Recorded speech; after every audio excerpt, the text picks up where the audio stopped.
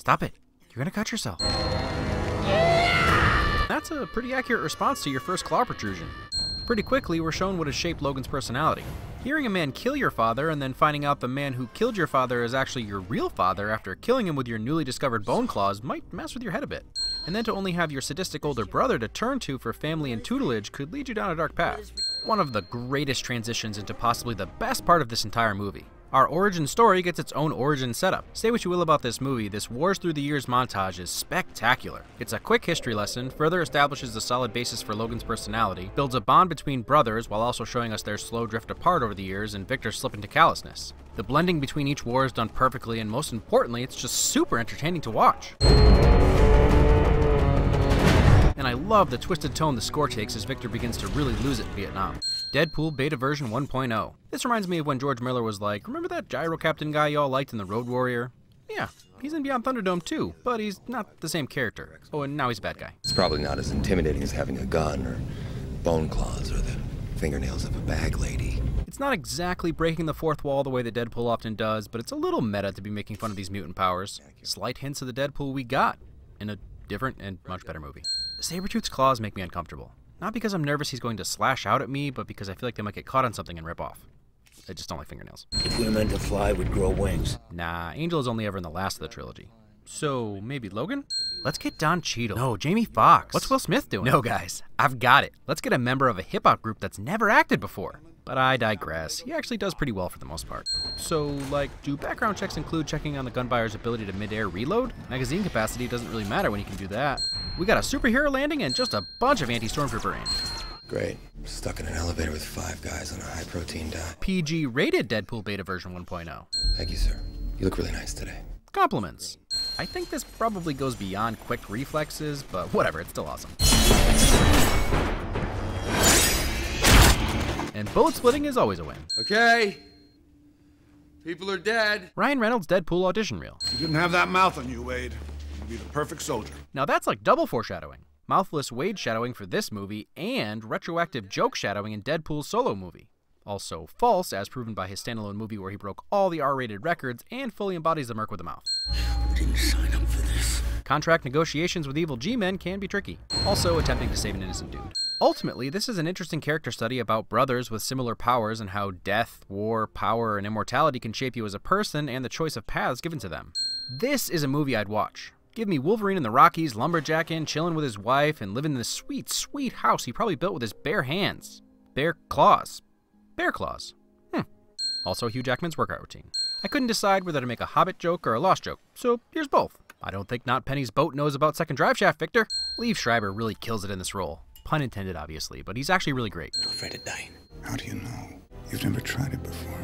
And Victor may seem a bit like a mindless goon just being bad to be bad, but I see it as furthering the character study of the ultimate case of PTSD. Living through multiple wars, slowly desensitizing over a century of fighting. His ultimate goal is to gain power and become Weapon 11, but a close second is continually overpowering Logan and making his life miserable. So he'll go to any lengths to accomplish that.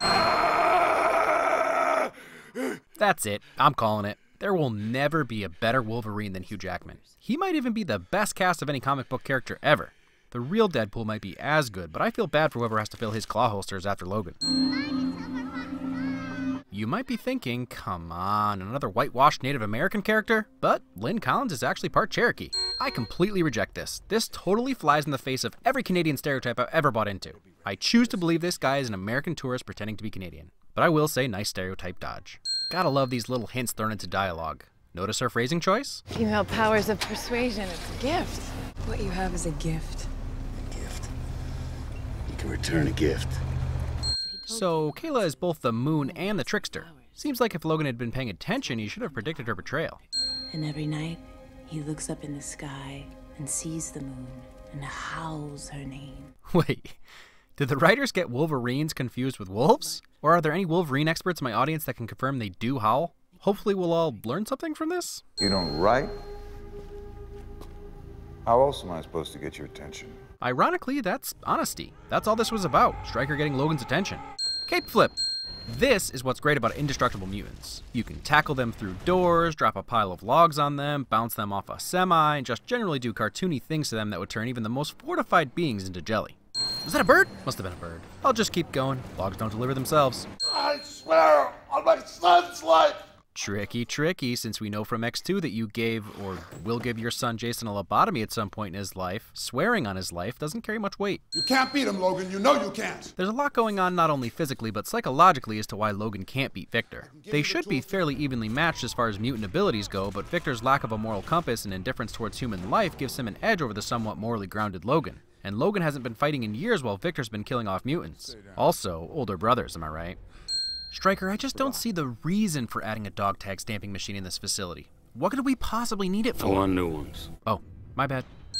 I'd say of all the things to fall into the brutal category, liquid hot metal being injected into your body and onto your skeleton fits the bill. A nice little detail to have the bones sliding out of the way to make room for his claws. Gives it a more realistic feel. I'm not saying Tom Hardy can't do it. I'm not saying Tom Hardy won't be a great Wolverine, but there will never be a better Wolverine than Hugh Jackman. There he is, the ricocheting skull Logan we all love. Yes, you can feel the power. Also, Gavin Hood took a note from Singer with the big X. Ma and Pa can have aged well. You got no clothes on. Astute observations. You know what happens to men who go looking for blood? What? They find it. That might be the best and most honest line in this whole thing, and he almost heeds the advice in the end. Alright, that's a pretty great nod and tie into X1, and apparently this leather jacket sold really well for a while after this movie came out. Can't complain about any of Gavin Hood's transitions. Handbrake! Yep. Wolverine accepts the Mission Impossible theory of explosions. Though to be fair, it makes sense he could survive the blast. Not so much for Ethan Hunt. Also, this is awesome. Brutal. This kid is a great cast for a young James Marsden. And not too far off a similarly aged Ty Sheridan? Deadpool is right. This has gotten confusing. Did you just call me Blob? But, like, that's your name? See, kids, laser eyes wouldn't be all fun and games. I always wanted to tell you. Spine grab. This solves that whole Jason Street getting paralyzed problem. Tim Riggin should have been quarterback. Also, eat your heart out, Chris Angel. You even know how to kill me. Exactly my point from earlier. No, he really doesn't. And that's called character depth. I'm not really, sure what, I guess brand new adamantium turns you into a blender? And in reverse, a blacksmith. Hey, if it makes you feel any better, is this really gonna hurt? Well, yeah, it kinda does, actually. Honesty. Wolverine skipping. I mean, that's a pretty decent twist. Finding out that the motivation for almost everything you've done has been a lie. And I really like that he looks like he's about to be sick instead of going full rage monster. It's a more accurate response to this revelation. All in all, this was actually a pretty great plan from Stryker. Create a false need for revenge to get his DNA and test out the adamantium bonding, then remove his need for revenge by reversing the initial catalyst. You run the risk he's going to cut all your heads off anyway, but based on what he knows about Logan, the odds were in his favor. Did I mention Hugh Jackman's workout routine as a win yet? Cause yeah, Hugh Jackman's workout routine. Ever the vigilante, Logan can't help himself when given the chance to save some kids. Deadpool 2.0. You know, as terrible as this interpretation of Deadpool is, comic book Deadpool does teleport using a teleporter, and he does have a healing factor, so they tried to put a different spin on his origin. I just can't believe there wasn't one person in the room that said, is anyone worried that we might piss off all the Deadpool fans? You know, the people we're trying to get to spend money on this thing? If they had just left his name as Weapon 11 and called him Wide Walson or Maid Milson in the beginning, it would have just been a nod and not the molestation, massacre, and mutilation of one of our favorite mutants. Also Ryan Reynolds / Scott Adkins' workout routine. The detail in this teleportation is amazing when you slow it down, as if he teleports from outside in. But also, cheaters never prosper. At least eventually. Sabretooth to the rescue! Back to back! Call back to their warring days. Back to back! So, Deadpool is a shirtless embarrassment and abomination, but Weapon 11 is kind of awesome. And this fight is pretty awesome. It manages to be PG-13 brutal, and the panning camera makes for fun visuals. I'll never defend this treatment of Deadpool, but hey, they tried by having his eyes darken to a similar shape as Deadpool's mask. Yep. Brain may heal. But his memories won't grow back. You know, that actually makes sense. Memories aren't physical brain matter that Wolverine can grow back. John Carter of Mars to the rescue. Love. And now we all feel a little better about Brian Cox being tied to the dam in X2. Walk until your feet bleed. And then keep walking. Some brief satisfaction amongst all this devastation and sorrow. Yeah! They should pull a Lucas and superimpose James McAvoy's face over this scary plastic surgery gone wrong CGI. But for 2009, they get a slight pass, especially how small the budget must have been considering these. Following instructions. Shh. Nah, you're dead. Just go watch the real Deadpool, everyone. As far as origin stories for angry, violent, badass loners go, this one does a great job of giving Logan plenty of reasons to be the character we meet in X-Men, especially when you consider how little he trusts everyone. Even though he falls for Jean, so much of his time is spent trying to work alone and not make connections with anyone, even when Rogue is reaching out to him. And that makes sense after the events of this film, even if he doesn't consciously remember it all.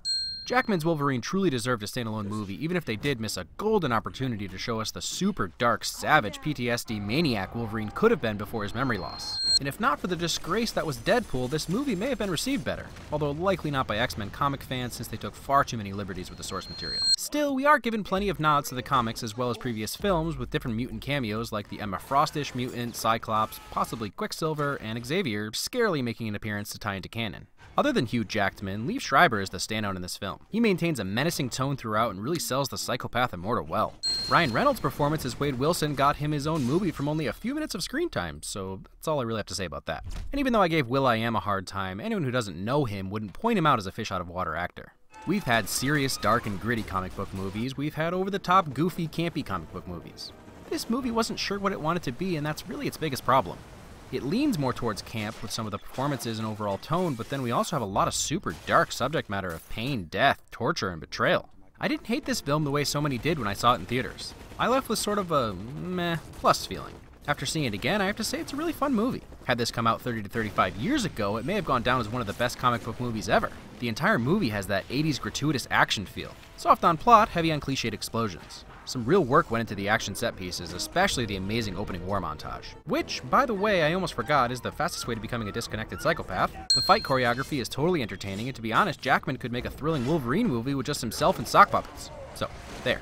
It's crazy that this movie was hated so much that 2 separate films were made to erase it. Both Deadpool and Wolverine got different origins. The first time I made this video was before Deadpool came out. I pondered whether Wolverine would make a cameo, and he sorta did. I also recommended The Fountain and The Prestige if you needed a Jackman fix. And I stick to that. If you can't wait for Logan, go watch those 2 films. He weirdly also shines in Movie 43, but definitely don't watch that. Even I have to draw the line somewhere.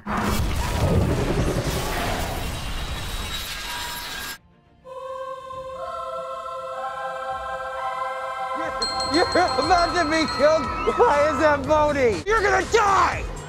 In 5 minutes!